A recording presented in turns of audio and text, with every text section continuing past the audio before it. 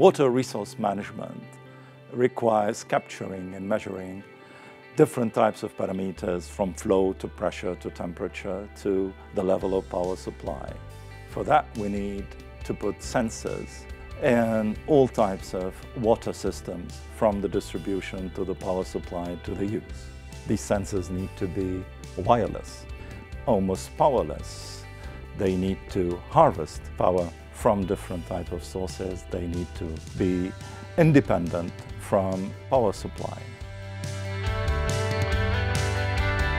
If you have the technology that would make these wireless interconnected sensors work for water resource management at the scale needed, that are reliable, that can be part of complete decision support systems, that are interoperable, you can apply to our inducement prize.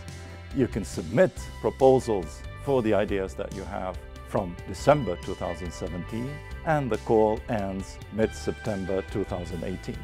For that, we are putting €2 million at the disposal of those that have the best ideas in this field.